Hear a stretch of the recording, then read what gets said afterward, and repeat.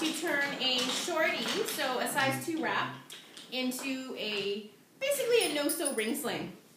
So what you're going to need is 2 sling rings. You want to make sure that these are proper sling rings. They don't have any joints. You can buy them on slingrings.com. You don't want to use any sort of craft rings or rings you're going to find at the hardware store. You need to use something that's safe for your baby. Your first step is, like when you're threading a ring sling, you're just going to accordion the fabric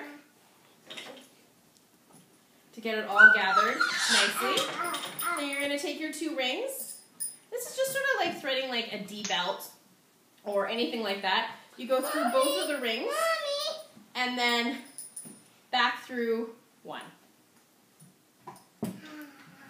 So pull your fabric through and then make sure that your fabric has come through nicely the whole way. Otherwise, if it hasn't, you just want to sort of unfold it and make sure that it's nicely brought through. This will just make it a lot easier to tighten once you actually get everything in there.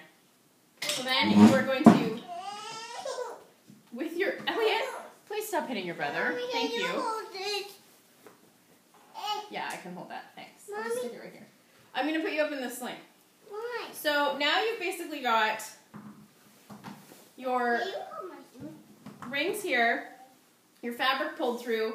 It basically just looks like if you had a ring sling, this is what it would look like after you pulled the fabric through.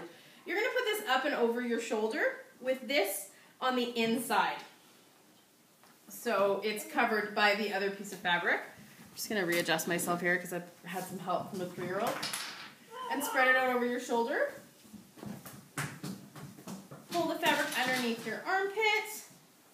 Accordion it again, just the same way we did when we went through the rings the first time. Back up through the rings.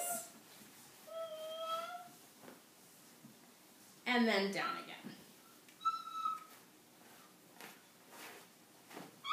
Be fussy because it just makes it a lot easier to tighten your ring sling later. But don't be afraid to be a little bit fussy and take your time to do this. It is quick and easy once you learn it. But like I said, don't be afraid to be a little bit fussy in the beginning.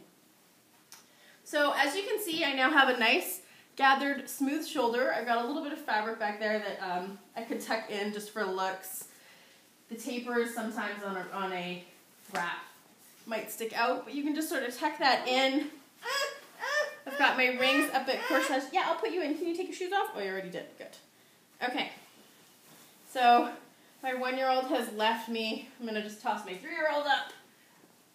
It's a little bit trickier because he's got longer legs, but it totally can be done. Bend your legs, please. Okay. Thank you. And your other one. This is a little less glamorous than with a baby. Obviously. Okay. Slide him over into hip position.